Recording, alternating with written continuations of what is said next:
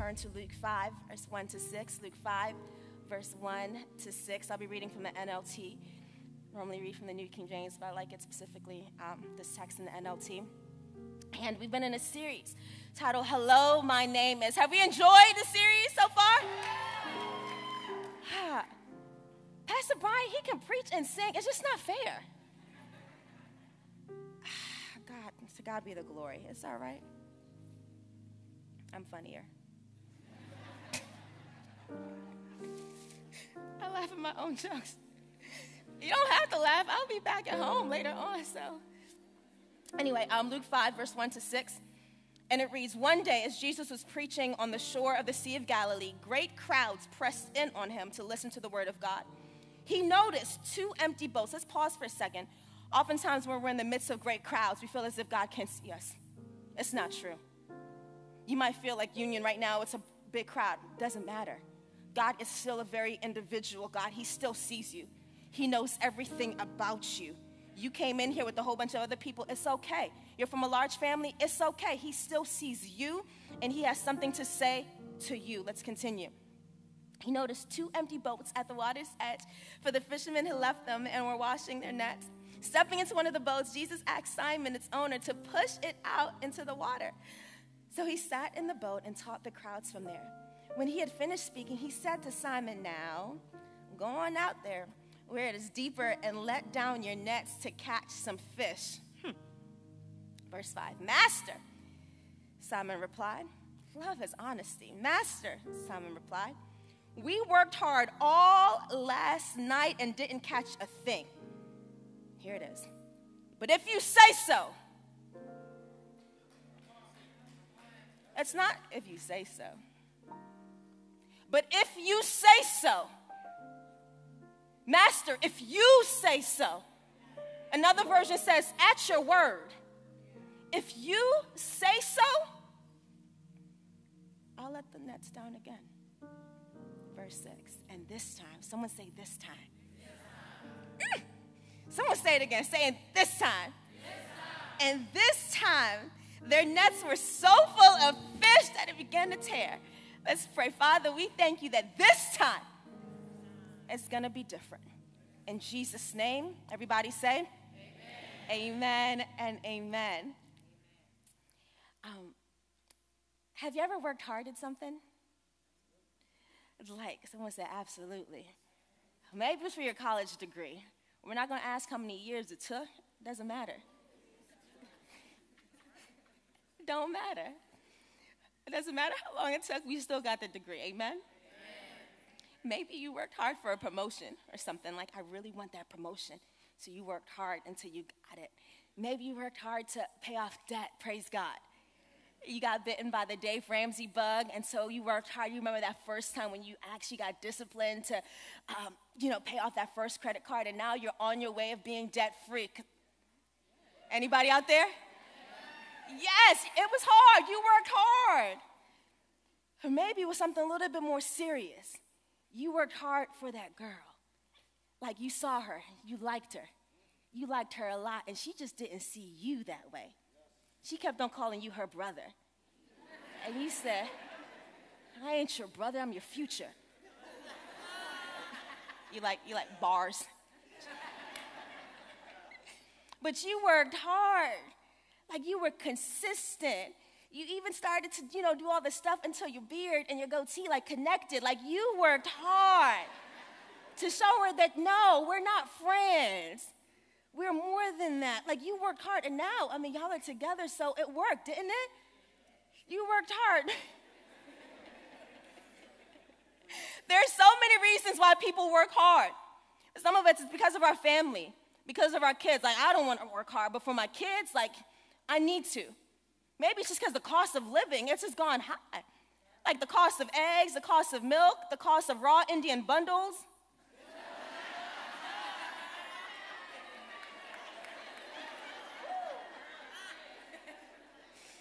It's not what it used to cost. I'm going to tell you that. Maybe you work hard because you want to achieve a level of mastery. Like, you started something. It's like, no, I want to get this down. I want to prove to myself that I can do it. Some of us, we work hard because it's just what we know. It's just we were raised in a home where you work hard. My grandfather worked hard. My dad worked hard. And so I work hard. I work so hard I don't get along with people who don't. Any of you hate lazy people? Don't raise your hand. We love everybody. But have you ever worked hard at something, really, really hard at something, and failed? Maybe you worked hard on that business. Like you just felt God was calling you to it, you know? And you got people involved to help pick out the logo and everything. You launched it out. You were just so excited for this business. Everyone saw you launch it. And everyone also saw when you filed for bankruptcy. Maybe you worked hard in that marriage. Like, y'all were so cute. It just made sense. You know, and the wedding was beautiful. The recap video, I mean, you broke the gram. It was awesome. You were really actually working hard on the marriage. It was just good. It was almost perfect. You worked really, really hard, and everyone saw and everyone celebrated. You're the cute couple, and then everyone also saw when you deleted him from your feed. And they saw when you stopped wearing your ring.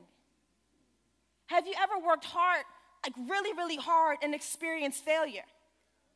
Maybe it's something major in public that other people notice. For some of us, we work hard at something private.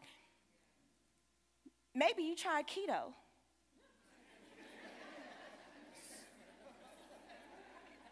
They said in 21 days you could lose 21 pounds, and you worked hard to stay away from the breads and the pastas and the rice, but the way your palate is set up, you just failed. No one else knows, but you know. You know the disappointment, like, dang, I was supposed to be sugar-free, and then here I am with all the candy in my pantry. You know what I'm talking about. Or maybe you worked hard at something, like maybe it was your self-esteem. You know it's not where God wants it to be, and you worked hard to even start declaring the scriptures and worked hard at just building yourself up in the Lord, but it just seems like everything that's coming your way keeps saying the exact opposite, that you haven't made progress. Have you ever worked hard at something and just failed at it? Now, I'm not here to remind you of all your failures, like, well, that's pretty depressing. I'm not here to remind you of your failures. I'm actually here to shout. I'm actually here to shake you. I'm actually here to push you, to let you know it doesn't matter what's happened in the past. It doesn't matter what type of failure that you've experienced. Failure may have dominated all of your past years. It doesn't matter what's taking place, what type of setbacks or mistakes, that God still has more. It's never the end of the story. There is an abundance that's rightfully ours. It doesn't matter what's happened before. You could have tried and tried and tried, and it's like, no, I don't want to do anything. No, there's still more that God has for you. Some of us, things happen that didn't go as planned, and we settle there. We stay in that place. And God has so much in store for us, everybody, and you're just like, but last time, I failed. In the opening text, we find Simon Peter. And this is Simon Peter, not necessarily he's not the disciple yet. This is just the fisherman. He's washing his nets, fresh from a failure. And it's in this place that Jesus encounters him. I'm sure he had other successful moments, but it's in his place of failure, this place of lots of disappointment. It's in this place that Jesus saw fit to encounter him. You know what that tells me? It doesn't matter what's happening right now. For some of you sitting in the room, it's like, but you have no idea. The Lord knows. It wasn't like I didn't know you failed. He's God. He's God. He knows exactly what's happened. But it's that day that he decided to encounter Peter. And he says to Peter, he said, you know what? Go back out. Go back out. You want me to do what? I want you to go back out. Why? Because I said so. I want you to go back out. But we've worked hard, and the Bible is so good. Y'all, it is just so good. Every word is so intentional. Not just, hey, I've worked last night, and it wasn't a good shift. It wasn't, have you ever worked the night shift? Anybody? Oh, Lord have mercy. The pay is high, but it's a lot. But it wasn't just that I worked, and I'm tired. No, it's that I worked hard. I worked at this thing. Another version says that I toiled at this thing. I worked really, really hard, God, and it didn't come, like nothing happened. I have nothing to show for it. Has that been you? Like you really worked hard on that marriage, or you really worked hard in that job. You gave so many of your years and they fired you. Like what? It doesn't make sense.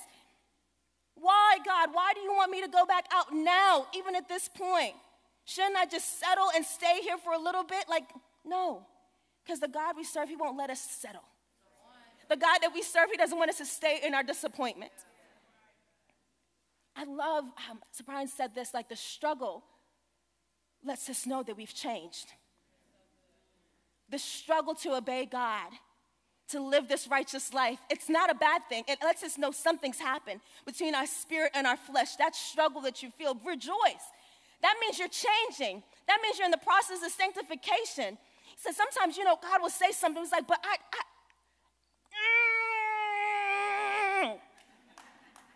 Anybody, or is it just me? Simon, he acknowledged the struggle. He acknowledged the struggle. He said, but God, now? You want me to go out into the deep now? Not out in the shallow. You want me to go out into the deep now? You want me to drop my nets now? You want me to put another application now? You want me to go out for a godly relationship now? You want me to do all of that now?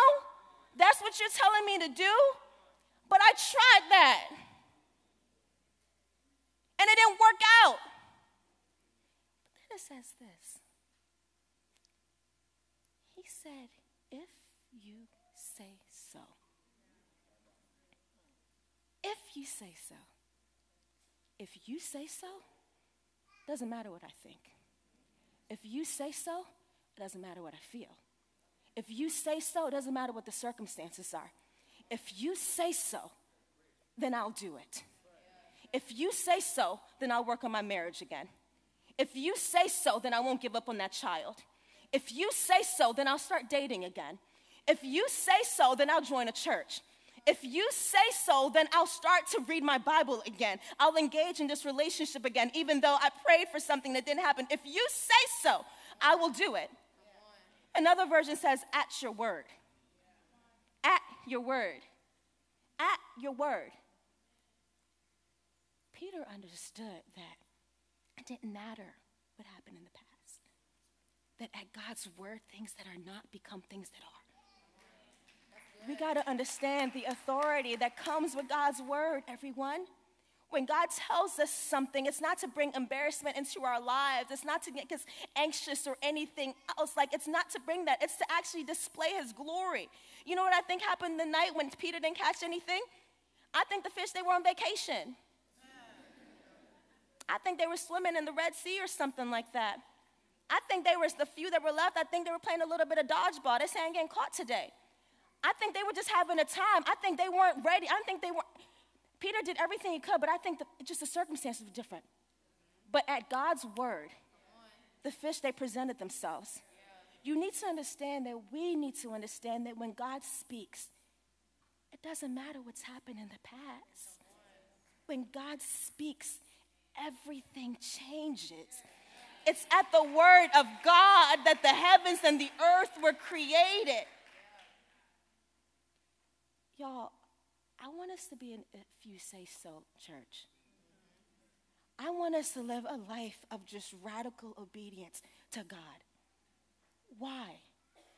Because there's a harvest that's waiting us. There's purpose that's waiting us. There's so much that God has for us. And how do we get there? It's through this if you say so lifestyle. Heeding the voice of God little by little, little by little. And as we do that, we're going to wake up and we're going to find ourselves in such a place of plenty. I want that for me and I want that for you. But obedience, it's the key. So we're going to talk about something that none of us struggles with. We all struggle with obedience. We all struggle with obedience. So you're amongst good company. Tell somebody, say you're amongst good company. Tell someone else, say the struggle is real. Overflow, the struggle is real. If you're taking notes, write this down. If you're not taking notes, write this down.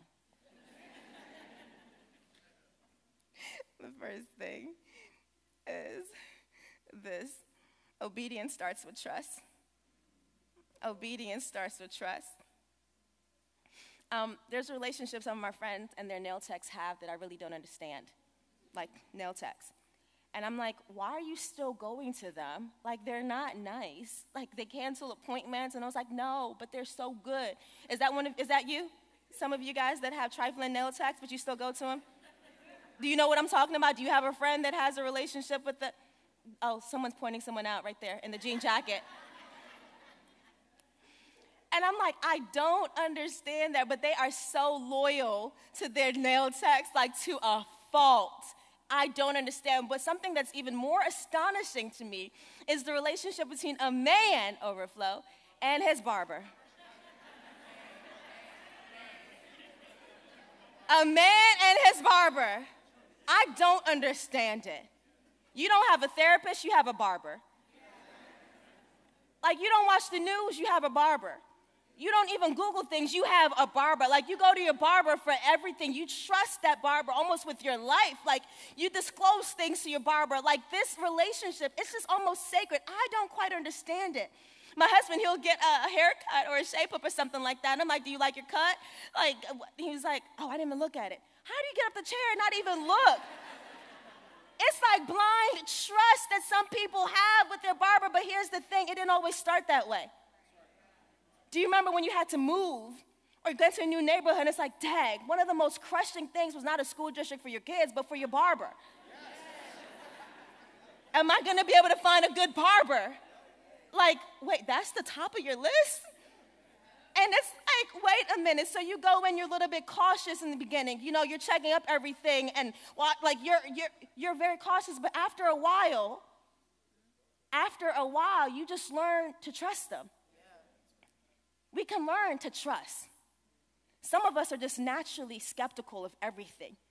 We're naturally suspicious of everything, including God. But we can learn to trust him. The Bible says this in Hebrews 5, verse 8. Though he was a son, yet he learned obedience by the things which he suffered. This is talking about Jesus. Jesus, our example, he learned obedience. You know, we can learn obedience too, you know? We can learn obedience. There's some of you, when it comes to just obeying God, heeding the voice of God, it's almost like mystical. Like, I don't know where to start. I don't want to be ratchet. I want to be more righteous. I'm not sure where to start, what to do, and all that. You can start right here. God speaks through this right here. Because some of you, talking about Simon Peter obeying God, it's like, of course he did. Jesus was right there in front of him. It's hard to disobey God when he's right there. Hey, go out to the, nah. He was right there. And Jesus is right here. He's right here telling us what to think, telling us how to act, telling us what to believe, telling us what to go after. He's right here. This is him right here. We have this word, and we also have the Holy Spirit, everybody, that speaks to us. And he speaks to us with peace. There's some of us that are super spiritual saints. It's like God said this and God said that and God said this and God said that, and you're so paranoid. Jesus doesn't lead with paranoia. And he doesn't lead with fear. There is a peace that comes when he's talking to you. He doesn't bring condemnation, praise God, but he does bring conviction. But there's a peace that comes with him talking to you. And we also learn to obey God through his people. Some of you have come here on a Sunday. It's like, how did Pastor Brian know? He was in on my conversation. I know that's just God speaking through him. And guess what? It's not just Pastor Brian. God can speak through godly people here in the church too. And let me pause for the cause. That's why it's so important for us to be a part of the team, everyone. To be a part of Dream Team, to be a part of a group. Some of you, hello? Are you there? Some of you, you just come in and you have so many questions, so many things, and God has something to say. God wants to guide you, but yet you don't allow people in. Ow. That's why we have Fast Track happening. It's just Growth Track condensed It's happening, and I want you to come. I want you to get involved. You're looking to be better. You're looking to grow in your obedience, and I want that for you. And God has godly relationships for you. Just do it. It's so funny. There was a song back in the day. Y'all aren't going to judge me, right? You're not going to judge me. Someone in the white cap, just say yes. I'm not going to judge you. You're going to judge me? Okay. So there was a song back in the day, and I used to play it, and I loved it. I just absolutely loved it, right? And I remember it came on some years back, and I just started singing. You know when a song comes on, and you just start singing it, right? And it was like, yeah, I'm like, push it to the left, pushing it, pushing it, pushing it. Push it to the left, pushing it, pushing it, pushing it. Push it to the left, pushing it, pushing it, And then a friend was like, push it to the what? Push it to the left, pushing it. It was like, what are you saying? Push it to the left. Push it to the what? No. I didn't know it wasn't limit. It's fine. I didn't know. For years and years and years, I've been saying, push it to the left. And I was always curious, why are we pushing it to the left? What is happening geographically in the left? I mean, I didn't understand thug music, so I just thought it was one of the music that I didn't understand. But they corrected me. They said, I'm so sorry, it's push it to the limit. And I said, oh. Here I was being so loud and so wrong. Wow. But it's okay, I like getting it wrong. That's how I learn. Some of us, when it comes to obeying the voice of God, we're so paranoid. I don't want to get it wrong. You need to. You're going to. It's okay. As a mom, if my child is trying to understand what I'm trying to say and I'm speaking to them and they're trying to come to me and stuff like that, I'm speaking to them, but they just don't understand. If they get it wrong, I will be cruel to punish them. I will acknowledge their pursuit of me, pursuit of wanting to understand. You have to know that your good father is the same way. As we're trying to live a life of obedience, as we're trying to heed his voice, even if we get it wrong, it's okay. It's actually when we get it wrong that we actually understand what he's actually saying to us. And I like it. I like it. Have you ever, it's like, oh, that's what, oh, I felt like God was trying to say something. Oh, our mistakes actually tune us to the voice of God. And we also need godly people to say, hey, boo, it's not push it to the left. It's push it to the limit. Some of you are loud and wrong in the direction that you're going in. And you have nobody in your life to say, push it to the limit. You're singing with other people that are singing it wrong. Crunk and everything, loud and all, So I'm excited. When the song comes on now, edited version, hello. Push it to the limit. I get so happy. Now, this is not a sponsor for the song or anything like that. Praise God. But we can learn to trust God. We can learn obedience. And within that, we can learn, you know the important thing? We can learn to trust his love for us. A lot of us, we don't obey him because we don't know how much he loves us. You don't. You think that he's still this austere master and stuff like that. No, he's a good God. There's this parable about, the master that actually gave talents away. He gave 3 talents, 5, 2, and 1. He said, do something with this. I'm going away. I'm coming back. The one that he gave 1 talent to, when he came back, he's like, wait, what did you do? What did you do with what I told you? What did you do with what I gave you? And the person said, Master, I knew you to be a hard person. So that's why I disobeyed you. Question for you, what do you know God to be? Because if you know him to be a hard person, if you know him to be forgetful, if you know him to be unreasonable, if you know him to just be mean and ruthless, then you're not going to obey him. Things are going to come to you and you say, this is too hard. I just know, but he's not that. He's faithful. He's good. He's a provider. He's gracious. He loves you. He loves you. He bankrupted heaven for you and for me. That's who he is. That's the God that we serve. That's the God that we obey. And his character, it demands our human obedience. We can be loyal to a barber. Can we be loyal to our Savior? The second thing is this. Second thing is this. Our obedience may not always make sense. Our obedience may not always make sense. You know, for some of us, I was pushing it too much. That's what, hello. But our obedience may not always make sense. For some of you, your spiritual gift is arguing. That's your spiritual gift. It's not evangelism, it's not helps, it's not any of that stuff. Your spiritual gift is arguing. That's what your spiritual gift is. How do I know? By the way you drive. By the way you drive. You argue about everything. You argue with the GPS. They're talking to you, and it's just like, no, I'm not going to go there. Like, I know better.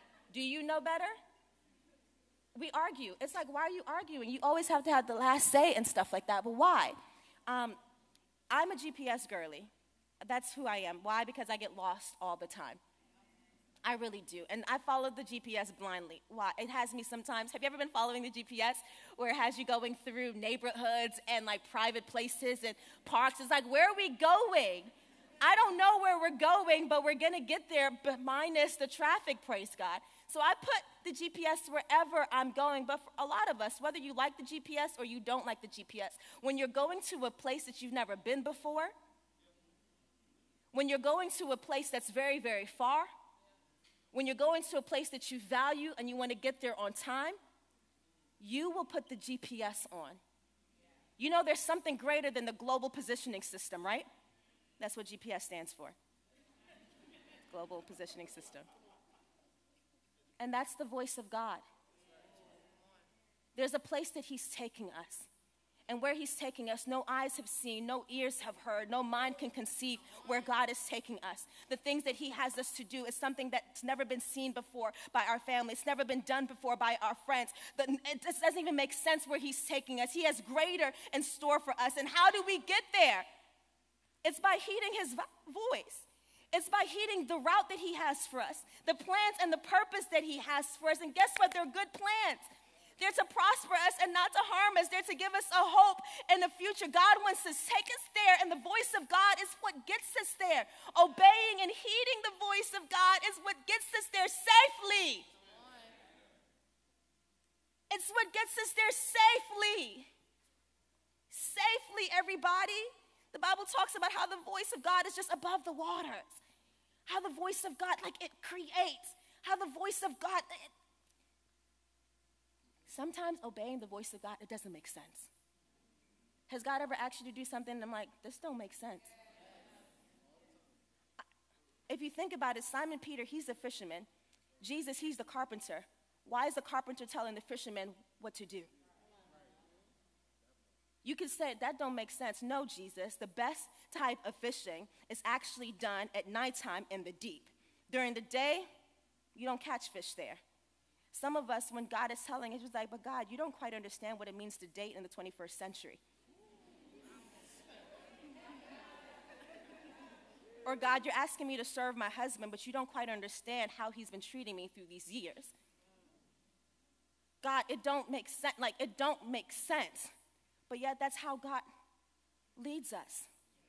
Some of us, we need to put obedience over our opinions, everybody. We have an opinion about everything. God didn't ask you. God didn't ask me. He didn't. He actually says this, for my thoughts are not your thoughts, nor are your ways my ways, nor, says the Lord God, for as the heavens are higher than the earth, so are my ways higher than your ways, and my thoughts than your thoughts. Ow! That does hurt. Because some of us, they're very smart. And we can reason and we can rationalize so well, overflow, and we are smart, but we're not that smart. There's a better way of doing things, and sometimes it's just not gonna make sense. It reminds me of the children of Israel when they were about to step into the promised land. You familiar? They're facing their first opponent, Jericho. Jericho, walled city, Jericho. Formidable, army, Jericho. Jericho was small, but it was actually mighty. They said the wall was so thick that they can actually race chariots on top of it. And so God said, okay, I have this for you. You're gonna defeat them. Okay, cool, tell me the strategy. I'm ready. Assemble a marching band. You want me to do what? I want you to assemble a marching band. On the first day, I want you to go around the city one time. I want you to actually do it for 7 days. And on the seventh day, I want you to go around it 7 times. And then shout. And then blow your trumpets. You want me to do what? It doesn't make sense. We're at a disadvantage this way. They're going to know what our plan is. They're going to see what it is, and they're going to attack us. We're going to die. Perhaps that's the whole point. Perhaps the things that God has us to do, perhaps it's to kill something within us.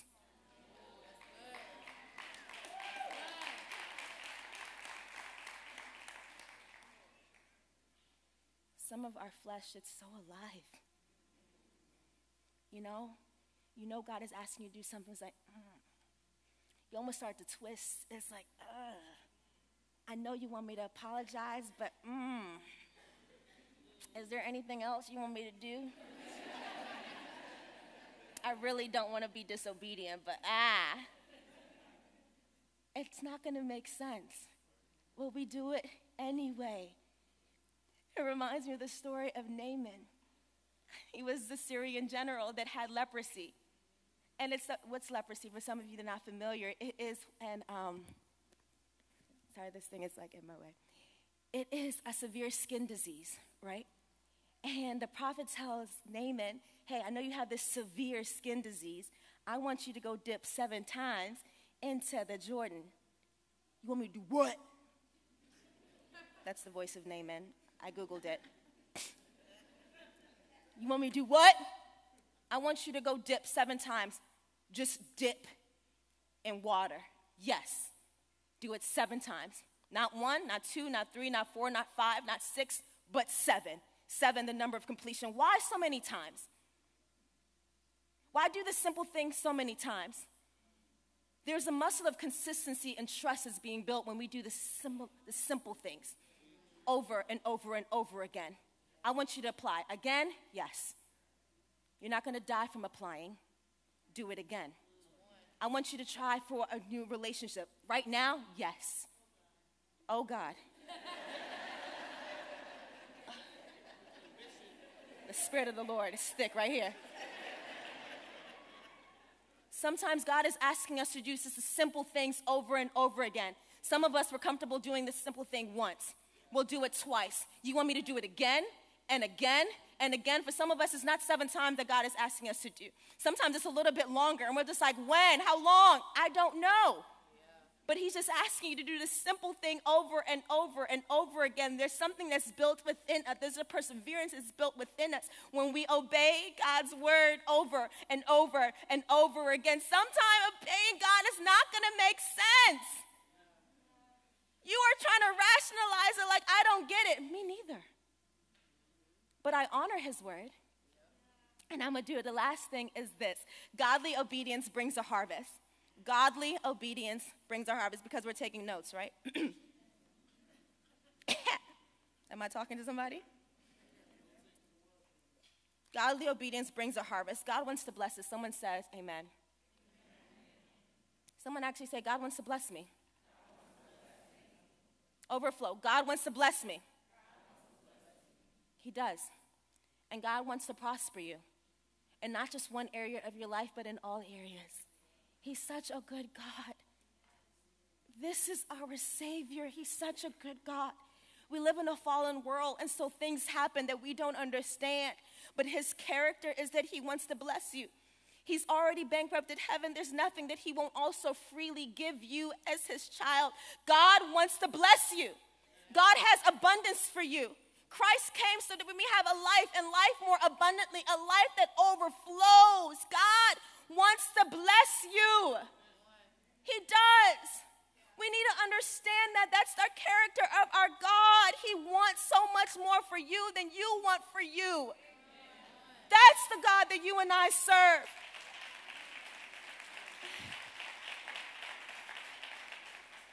Our responsibility is to simply obey him.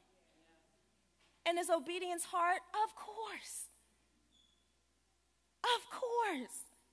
That's why we have the Holy Spirit that helps us. That's why in seasons where it's really, really hard, we're in groups. Was I talking to somebody? But there is a timing attached to God, to obeying God's word. The Bible says in Luke 5, verse 6, and this time their nets were so full of fish they began to tear. And this time, they've already done it in the past, nothing happened. But at this time, it was different. I don't know how many times you've done the right thing. I don't know how many times you've dropped your net. I just want to say when you do it again this time, it's going to be different. Galatians 6, verse 9. I love and I hate this verse. I can throw this towel somewhere. It says, so let's not get tired of doing what is good. Let's not get tired of doing what is good. At just the right we will reap a harvest of blessing if we don't give up. This time is talking about God's purpose time. This time is talking about not chronological time. This time is talking about kairos, that God appointed time. It says to not get tired doing what is good. Not get tired of obeying this thing. Not get tired of being in community. Not get tired of tithing, praise God. Not get tired of putting yourself out in godly relationship. Not get tired of doing what is good, because at just the right time, there's going to be a harvest that comes our way. Well, Pastor Zai, how do I know what time it is?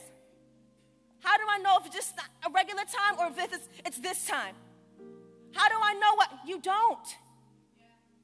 We don't. And that's why it's called faith.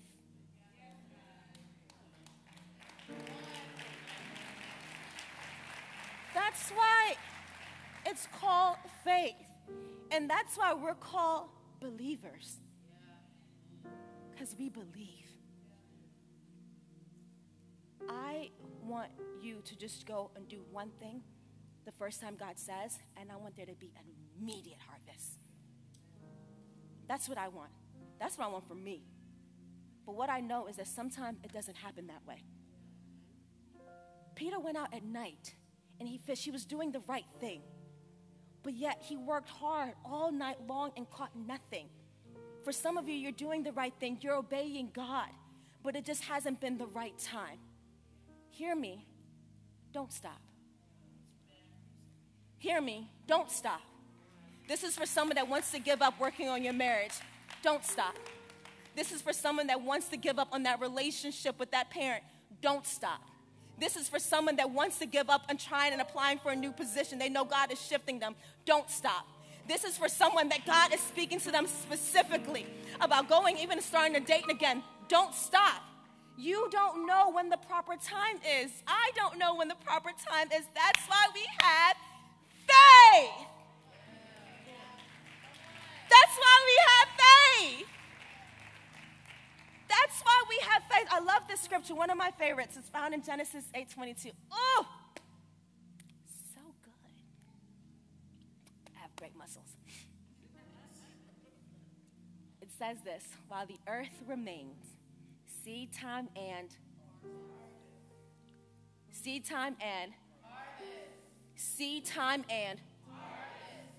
cold and heat, winter and summer, day and night shall not cease.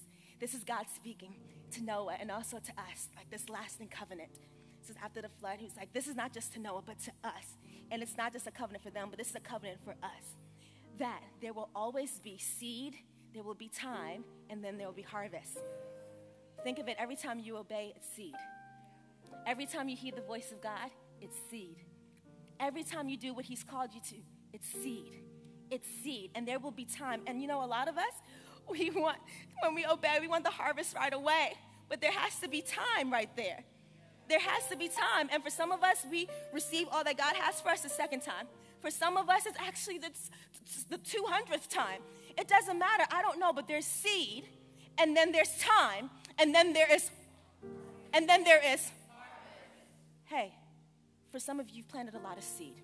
And I came here all the way from Maryland to say it's harvest time. I came all the way from Maryland to say you have to get your expectation up. That if you were to dare to believe in God, if you were dare to believe in the principles of God, that you will see what's promised yours. But here's the thing. Is it okay if your harvest doesn't come directly to you, but to your children? Is it okay? Is it okay that you have a lifetime of obeying and doing the right thing over and over and over and over again, and you don't see the fullness of the harvest, but your kids see it? Is that okay? Or your nephew and your nieces, they see it? Is it okay? Will you stop obeying God? Because some of us have. I don't see it. What if it's not all the way for you? What if it's for the people connected to you? That one's hard. Because when you put in work, when you invest, when you actually believe in something, you want to see it. But we have to trust God. You know what's so interesting with Simon Peter? He trusted God. He said, if you say so, I will do it. And so he did receive this wonderful harvest. It said that the nets, and it began to break. Say what? He had to get the homies to come and all of that. It was wild. But that's not the miracle. What happened actually is because of obeying, his purpose was actually realized. It was revealed to him. Jesus said, no, you've been fishing for fish. No, you're going to be a fisherman of people. For some of us, we're so confused about our purpose. For some of us, we're living life and we know that there's something more, but we don't even know what it is. Hey, welcome to Union Church. We're uniting people with purpose, and there's a purpose that God has for you and God has for me, and there's something that's going to wake us up in the morning. It's going to be like, wow, God has that for you. And how do we get there? Obeying. In the big things and the little things. God says to call this person, it's a nudge. Call him. God says to tithe, to put him first in your finances. Give him the first 10%. 10? Did you mean 8? Obey him. God says to read his word. Read it. God says to be in godly community. Be in it. God says to put another needs higher than yours. Do it. God says to trust him. Do it. Because when we do it little by little, y'all, there's a harvest that's coming. Bow your heads, let's pray. Father, thank you so much. Lord, you know this message has been burning on my heart, and I just thank you for how you came and how you spoke to your precious people. God, I speak courage in the room. There's so many of us, God, we've taken leaps of faith, and it just hasn't gone the way that we wanted. Some of us, we're just heartbroken in this moment, more reminded of our failures than we are of you. God, I pray, Father God, for this willpower, this fresh strength, God, to go out so that we can do the right thing, to do what you've told us to. I pray for a want-to attitude. I pray for a get-to attitude, that we get to read your word, that we get to be in your presence, that we get to fellowship, God. I pray that we become addicted to your presence, oh God.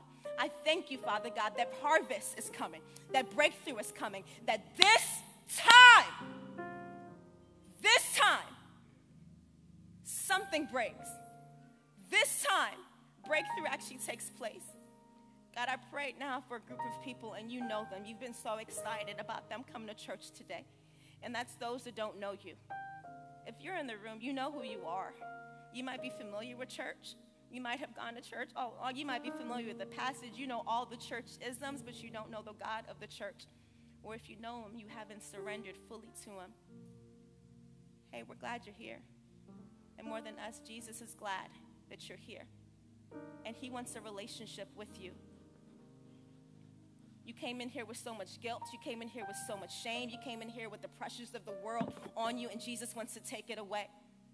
He died on the cross so that you can live in abundance. He died on the cross so that you can live forgiven. And if that's you, that just you know that you don't have a relationship with God, overflow here in the room or online, you know. It'll be my pleasure, my absolute delight to pray for you. I'm not going to have you stand up or come up front, but right where you are, if you can just repeat this prayer after me in church. Out of encouragement, can you repeat this prayer after me? Say, Lord Jesus, thank you for dying on the cross for my sins. God, I ask that you step into my life. God, I surrender everything, every area. You are Lord. And if you say so, I will obey. And God, thank you for what's next. The harvest, it's mine. In Jesus' name, everybody say amen. And everybody say